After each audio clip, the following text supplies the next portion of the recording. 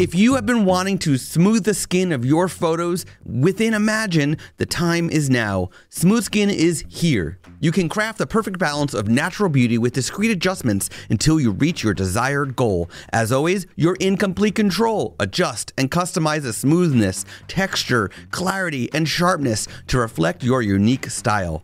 It seamlessly integrates into your editing process with a single click to ensure a quick and efficient path to flawless polished complexions. Simply open the Imagine app to try Smooth Skin today. I am going to sneeze at some point. Okay. You just keep that in. It's fine. Workflows is a podcast about saving you time and money in your photography business. I'm your host, Scott Wyden Kivowitz, a photographer and content creator who struggles with dyslexia, color blindness, introversion, and anxiety stemming from years of being bullied as a child. Guess what?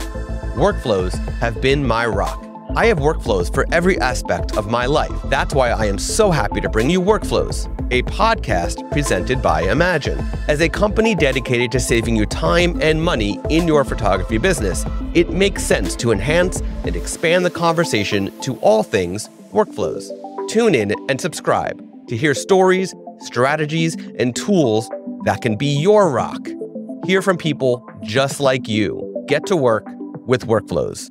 Vanessa Joy is a distinguished photographer with over 20 years of experience in capturing the essence of events, portraits, and marketing projects. Her remarkable work has graced publications like Yahoo News, Grace Ormonde, and Style Me Pretty. And she's collaborated with renowned companies like Bravo, Canon, and Hilton.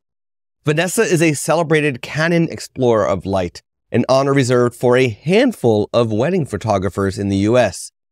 And she's an author of 4 books on photography and business.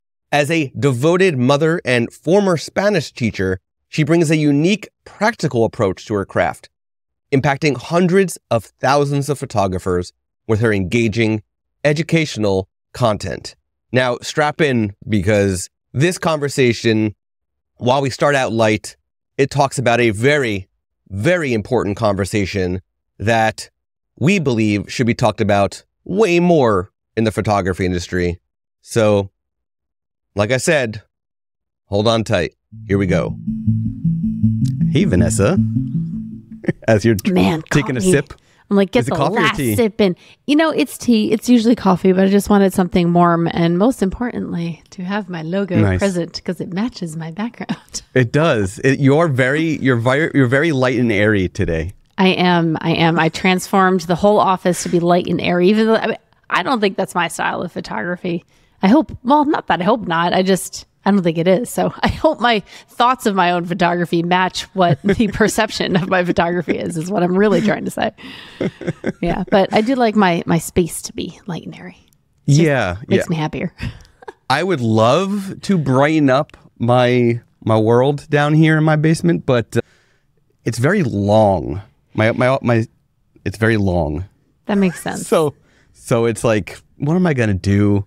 I got this rolling cart back here that I load up with cameras and I just black out everything behind it. I'm good. There you go. That works. Gotta do what you gotta do. That works. So we're going to have I think it's going to be a fairly deep conversation about something that happened to you and Rob was with you, right? Yes, Rob was with you, your model husband. I think my model's husband was there. Rob was there. It really is phenomenal that it even happened at all. With all the large male presence. Yeah. We're gonna first, before we get into like actually what happened, I'm gonna ask you 2 other questions. So what is one of the hardest lessons that you have had to learn when you first got into photography? I'm gonna go with that being a photographer is not necessarily about photography. That's a hard lesson. That's a hard lesson for a lot of us to realize that it's so much about business and creating a client experience and now styling yourself to match your whatever brand you want to be. Right. And there's so many other things. I just posted something on Instagram today talking about how being a successful photographer has like nothing to do with your great camera or how many followers you have or how good your pictures are. There are way too many starving artists out there. Yeah. It's all about how you run your business. Your clients don't remember the pictures you took as much as they'll remember how long it took you to deliver them. Mm-hmm. Things like that. Yeah. Nice. Hard lesson. That is a good lesson. Speaking of lessons, I just got an impromptu question that I did not plan for that somehow popped into my head. So you grew up in New Jersey, and you now live in Texas. I do. But you're still coming back and forth for certain jobs, right? I believe, right? I mean, I travel all the time. This past year, I traveled 120 days out of the year. So I travel constantly. I don't like to say that I even left New Jersey in a lot of ways. Yes, I spend my time in much warmer weather, but for lack of the better word, I have Twin City businesses, Austin and New York, or where I bounce back and forth. I want to say bi-coastal, but Texas is not a coast. So I don't know what the equivalent is to that, actually. Yeah. So by state. Yeah. So let me ask you this. A lesson that for anybody who is potentially splitting their time between two locations or moving their entire business to a new location, any lesson that you can share as far as how the heck do you say to your clients, I'm moving to Texas? Or how do you start, not starting over, but sort of starting over? Any lessons as things that you've run into that you've had to figure out? Absolutely. The truth is I didn't really tell my clients I moved to Texas. I mean, you see it if you're really following me on social media, but it wasn't like some huge announcement. I didn't want it to be that because I knew that I was going to keep taking jobs in New Jersey. So for me, it's not really their concern, right? I mean, maybe it is if they get nervous about people flying in a couple days before their event, but I've never had a problem, thank God. But it is so daunting. However, if you concentrate on relationships more than anything else, I mean, I could have, and I probably did take out like a wedding wire or the not ad in my new city. But the most I have gotten a return on my investment was the relationships I made. I came and visited before I went. I spent a year, we knew ahead of time, about a year before we moved. And I spent a year coming down and meeting with venue owners and taking planners out for drinks or coffee. And that's not always the best way to have it happen. Like people don't necessarily want to give you the time of day, but some do. And those are the ones that you end up connecting with and will send you work for, I don't know, if they're a photographer and they're booked for that day. And besides that, it just made my new location feel a little bit more homey when I was moving across the country and didn't know a soul. Right. I'm assuming you had some photographer connections already in the Austin area. No. No? Really? None? No. The one connection that I had is a girl who was in the branding space, and we had spoken on different stages together at conferences. So I knew her. She was the only one I really knew. She introduced me to some photographers. I mean, there were definitely photographers in Austin who followed me. And I definitely, when I started looking on Instagram for different photographers, I reached out to the ones that followed me back, because I knew I'd have a better chance of connecting with them if they at least knew I wasn't some lunatic trying to meet up with them or, I don't know, mooch something off of them. Right. Cool. Yeah. All right. So another deep question is, what is one thing that you wish you could change in the photography industry? Oh, it's a double. So much. Well, there's so much. Everyone's a jerk. No, there's a couple of things. I wish we had a little bit more of a graceful way of transitioning with technology, because I've been in the industry for quite some time. I started with film and watched the transition to digital, and we didn't handle it gracefully. No, we did not. People were mad and are still mad. And, then social media became a thing that needed to happen in most photographers' lives, and we did not handle that gracefully. Now, the AI world is coming, and we are not handling it gracefully. And I understand people's concerns, and, especially when it comes to maybe you're a retoucher for a living, and, there are certain things that photographers aren't going to ask you to do anymore because they can do it themselves. I get it. But there's always innovation, and I feel like our industry just doesn't handle it nicely. We're very threatened by change. And I don't know if that's a photography industry thing, but I do wish we handled it a little bit better and looked at opportunity and ways to evolve with optimism versus pessimism. Yeah.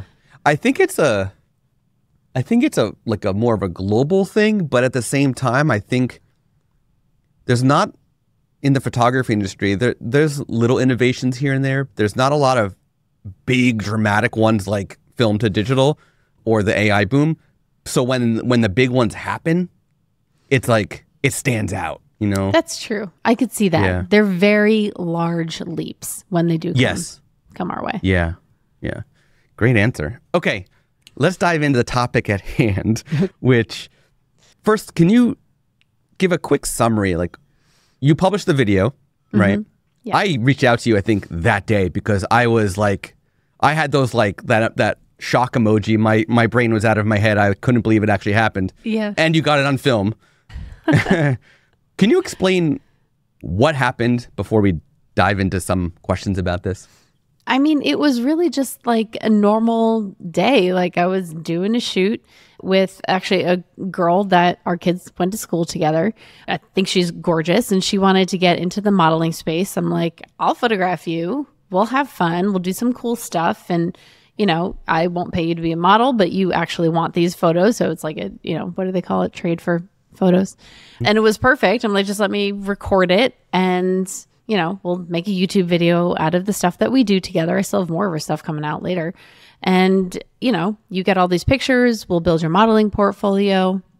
I'll give you some tips on things that I know about, submitting photos to agencies and things like that. Great. Wonderful. She's got all these outfits. We go to a place that's not secluded, but it's not crowded either. It's kind of like a boat launch area in Georgetown, so just north of Austin. And there are some people like around. I don't think anything of it. And I start photographing her in one spot, and then we go to another spot where a group of young boys could see.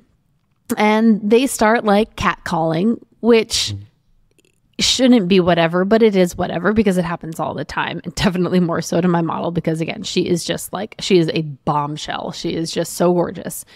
And she's brushing it off and I'm brushing it off and kind of like laughing because her husband, who is a former NFL player, like, this dude is huge. He is so muscular and tall. He is like the guy that you do not want to mess with. So I'm just kind of laughing. In addition, my husband's there, who's basically holding like a monopod and like something that could be a heavy weapon. So we felt perfectly safe for the most part, but they just wouldn't stop. And it kept going and going and going. And then she was posing on some rocks and she kind of like faltered for a second. And then they started getting nasty. And then it was, oh, look, she's drunk. She's just trying to, get up her OnlyFans. Like, look at it. And we actually, believe it or not, took out some of the things that they said because they were calling her names. They were like just being really raunchy and really nasty. And she handled it so well. And it's funny because it wasn't until a friend of mine, Jana Williams, who's a photographer in LA, she saw the video and she said, you have to look at her again.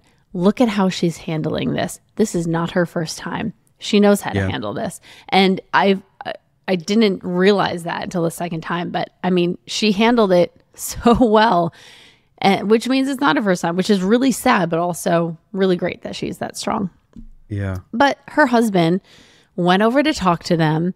And again, former NFL player.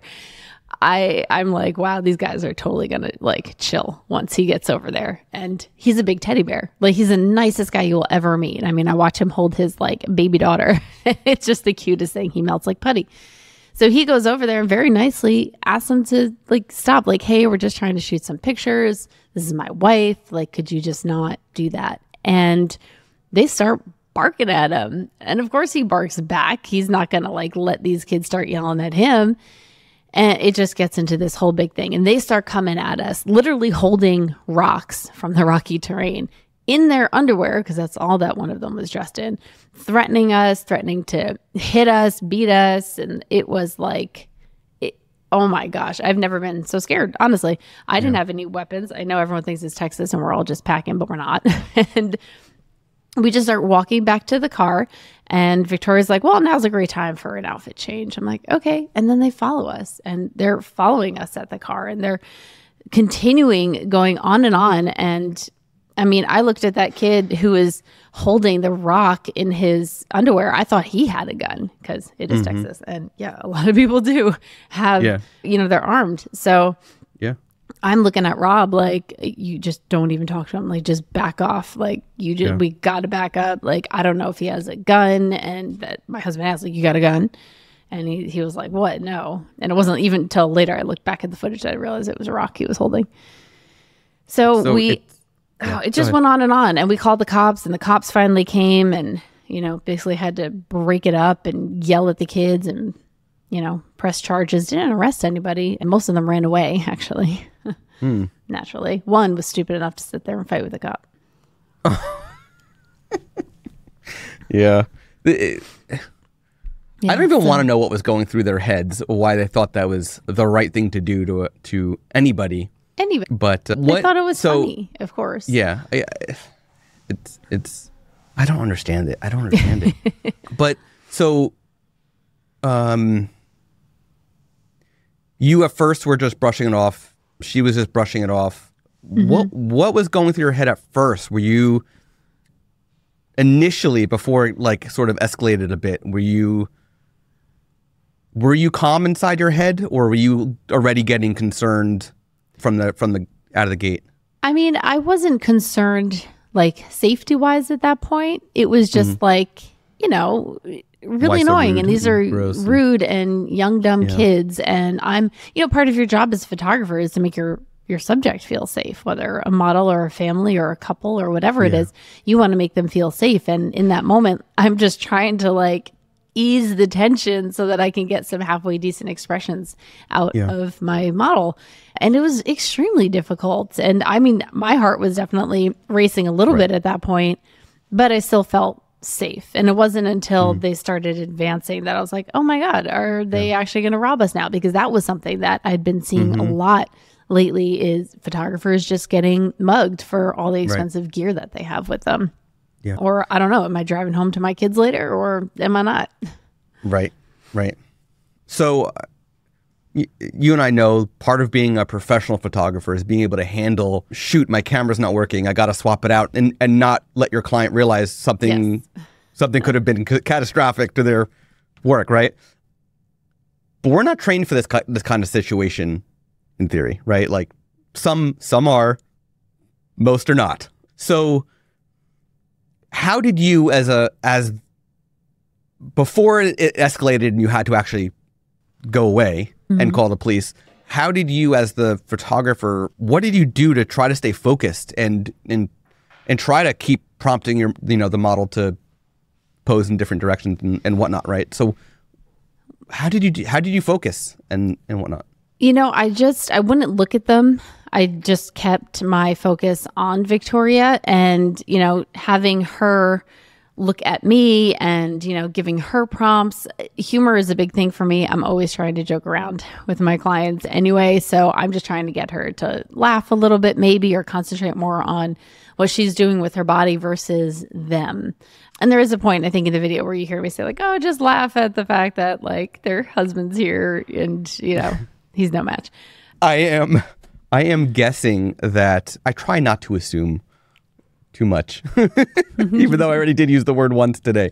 I am guessing that at some point afterward, maybe after you left, maybe the next time you saw her, you guys had a conversation privately about what happened. And what was the type of things that you just, if you're okay sharing that, what type of things did you discuss with her privately about the situation to make sure she was comfortable, felt safe and comfortable for future sessions, for example? I mean, again, she was just someone that was somewhat used to it. So it wasn't as big of a deal on her end. She was just like, oh, whatever. She was brushing it off there. Even while the cops were coming and we're all like hiding in the car, she's like, well, I guess I'll change outfits. Let's just keep going.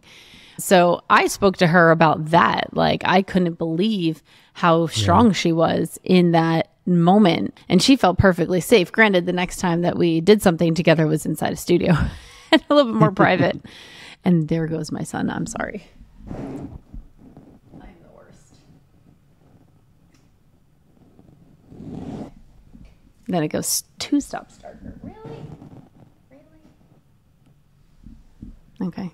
I swear I know what I'm doing. And the other thing was I had to ask her, like, are you okay with me making a YouTube video out of that? Because of course I want awareness around that. And irritatingly enough, actually everywhere I posted it, downplayed it because they don't want to show things with violence, which I can appreciate not wanting to show things with violence. But when it's something like that, it's an awareness thing. People need to see that kind of thing that happens to understand how to handle it or to have discussions about it.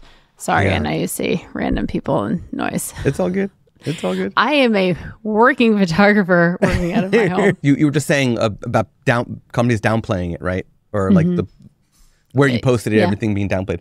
I think that this would have been a perfect opportunity for imaging or WPPI to be like, what other photographers have experienced this? Let's have a panel. Like, yeah. That's one of the reasons why I wanted to do this is like, I don't want to downplay this. This is a big freaking deal. And that's why I wanted to do an episode dedicated to this topic because it needs to be talked about more, whether it's at trade shows, whether it's in media like this or something else. So I'm glad that she was comfortable with you doing the video. I'm glad that you did the video. And my hope is that we can play a small role in getting it out more to the photography world and beyond. Yeah. I would love that. So. Just, like I said, it's similar to some of the other things that have been going on, which are photographers just getting mugged in public places. There's also photographers, who have their cars broken into a lot. And granted, you can get into don't leave your stuff in the car. But the truth is, you have to have a level of safety precautions at this point. If you are bringing your gear out in public, if you're subjecting your models or, clients to an outdoor atmosphere that's not the privacy of their backyard, it is a topic that needs to come up. And Petapixel was actually the only one that would talk about it. And I did go to a lot of other prominent blogs and other places too, and they're the only ones that would even touch it. That's really interesting. That is really interesting. I'm actually not surprised that Petapixel did pick it up, but I am surprised that the others did not. So yeah, I was just kind of met with like, oh, so sorry that happened to you. Bye. Okay, that's nice. I'm glad that we're doing this. At least I can't speak for them, but So has this experience changed your perception on shooting in public spaces? It hasn't. At least it hasn't changed my actions, right? I'm still going to shoot in public places. I still have clients that want to go to specific areas, weddings especially. I just keep my eye out a little bit more now. When I know that I'm going to a park, I'm not going to bring anything that I can't carry on my back. I'm not going to have like that suitcase that somebody could potentially steal. It was actually funny. I just did a photo workshop in Italy. I have one coming up in Croatia this year. And one of the guys there, Paul Cole, he had a chain on his wrist that chained his bag to him because he had seen Manny Ortiz had that happen to him. He was doing a shoot and without even noticing it, he was in Italy, all his gear got stolen. And it was a roller? I think it was a roller. So now for me, it's always like, nope, this just always stays on my back. Yeah. And I usually have an assistant with me at all times. And part of their job is to be very aware of the gear and what's happening around me, so that I can be more engaged with my client. But I definitely see these things a little bit differently. I look at environments a little bit differently. So my next question was going to be what kind of precautions, measures you're taking. Obviously, that is one of them, being more aware of your surroundings and changing how you're carrying your gear. I think that's a big step. So I wonder, are you thinking about any self-defense type of things to keep on you? So in all honesty, I've carried that before. I can show you what I carry if you'd like. Sure. It's not a gun, don't worry.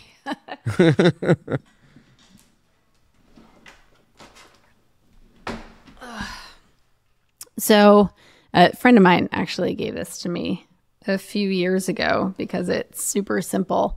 And I am not under the impression that I'd be winning any fights, but I'd like to at least have somewhere to go, something to do. Yeah. So it hooks right on a necklace and you can wear it underneath, and it's just a quick, of course, do what they think in front of me, a quick pull, and it's just like a knuckles.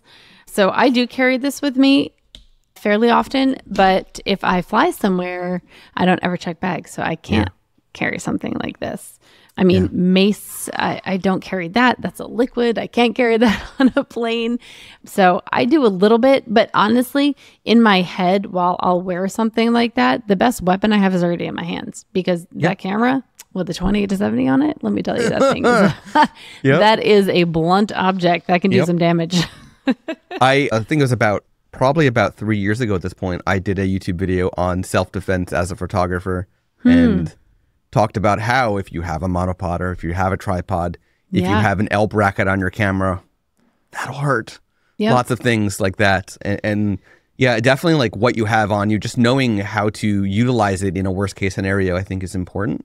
I will say though, I think I already have it packed because this Focused AF is coming up. So I have a bunch of stuff packed, including, not that I expect to need it there, but I have a tactical pen. And it like is a John Wick style. It is a pen that is like a titanium type material. So it is a very strong metal that's super lightweight, and it is a pen, a fully functional pen. But the tip, one end is a window breaker for a car. Yep. The other end is a if you hit somebody, they're going to bleed type of thing. You can touch it with your finger and it won't hurt, but if you were to hit somebody with it, it would hurt. And so that is something that I've started carrying in my pocket, just because like I don't like firearms, but I'm okay carrying something like that on a daily basis. So also, I mean, I've taken self-defense courses before, and there's a lot on there that you can fairly easily teach yourself and practice on like your pillow or chair or something like that. That can just help you be more aware of like, you know, if a physical alteration happens, which for the record, I would never engage in one. Like you will see what I do in that video. I walk away. I walk away, get in my car. I am not engaging ever. But if it's self-defense, there are certain things that you can do to make sure that you're not hurt as much as you possibly could be. So it's a lot you can do. I mean, even people who are like trained high level, you know, BJJ or MMA people, whatever, they still their goal, if they get into a potential fight on the street, their goal is not to fight. Their goal is to get away. Even trained professionals. So there's no reason that any photographer should get into a fight. It's just good to know in a worst case scenario, if you have absolutely no option, what to do. How to protect yourself. How to protect yourself. Yep. Also, gear can always be replaced. I know it's expensive. I know it's your babies, but those are secondary. Those are just things, not lives. And for anybody who's listening that wants to know a very good tip, and this might sound like, oh, that's obvious, but some people may not be so obvious. So I study a traditional martial art. I go twice a week, and every single class, our instructor drills one thing into our head. If you're in a fight, there is one thing that is extremely important to protect at all times, and that's your head. That's it. Protect your head. Your elbows. Just get them in front. Our other instructor says elbows in to win. There you go. Another tip for you. So, okay. My last question to you about this topic is, can you share a lot has been shared already even to answer this question, but any final tip that you could share, some advice or tip for photographers who may face a similar challenge, even if a model winds up listening to this, similar challenge, how would you recommend to handle the situation? Any other tips that you can share besides get away? Yeah. Because that one we got. That one we got. I mean, we did try it in the beginning where you're just like, smile about it, like kill them with kindness. I know even like when I'm walking around by myself in New York, I'll have people start talking to me or kind of catcall me. I don't actually ignore them. I smile and I say thank you because I feel like that, you know, you ignore them and now you're a challenge, right? But you just smile and say thank you and that's it. And you just keep walking.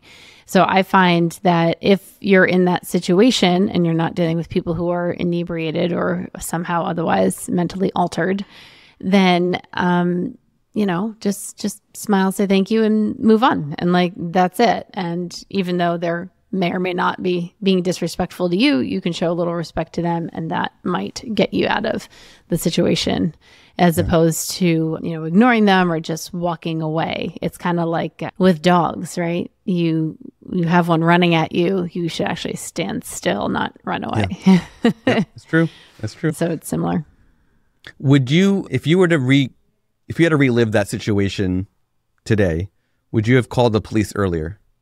We called the police right away, actually. Oh, you did? Well, Okay. we called not when they were far off and catcalling, because to me, that's not physically threatening.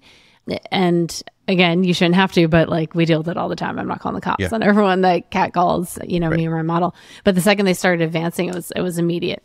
Absolutely immediate. Good. It just took them 15 minutes to get there. Austin, Texas. Yeah, well, it was often like a random boat ramp, so in their defense. Well, that's what I wanted to just, you know, spend time with you, talk about this, bring some light to it. I think you shared a lot of good things for anybody who's potentially in that situation to keep in the back of their minds. And any final words you want to share before we sign off on this topic? Or I think you covered it all. We're pretty good there. Nice. And if you want to go watch the video, just check out my YouTube. It is not the most viewed video, but you could sort it by that, and it's somewhere near the top. I'll include it in the show notes for sure. Oh, It'll perfect. be in the show notes. Yeah. And I mean, if you want to leave a comment, I know Victoria, myself, like we both look at it, and the supportive comments that we have received are really, really helpful. I've definitely received a couple that were not so supportive, believe it or not, but the supportive ones are just really nice. They're so reassuring. Awesome. So thank you for joining me. Where I will link to your YouTube, of course, and especially to this video. Where else can everybody who's listening find your website, your socials, all that fun stuff? The easiest place to go to is vanessajoy.com, VANESSAJOY.com. And there, you know, if you're a photographer, there's I think it says photographer edu or something like that. And you can go to a photography site that has a bunch of freebies on it. It also links my YouTube channel, which has, you know, hundreds of videos on there. And where I hang out social wise, I'm usually on Instagram. Is that where you are too? I feel like most photographers hang out on Instagram. Yeah, I think most are on Instagram. Yeah. Even though we try not to, I guess, but we still wind up being there anyway. Yep. Got no choice. Yep. Awesome. Thank you. You have been listening to Workflows, presented by Imagine. To hear more from Workflows, to find links to our guests, and for an exclusive offer for Workflows listeners, please go to imagen-ai.com/podcast and be sure to subscribe to the podcast on Apple Podcasts, Spotify, or wherever you listen to podcasts. Thank you for tuning in. Until next time.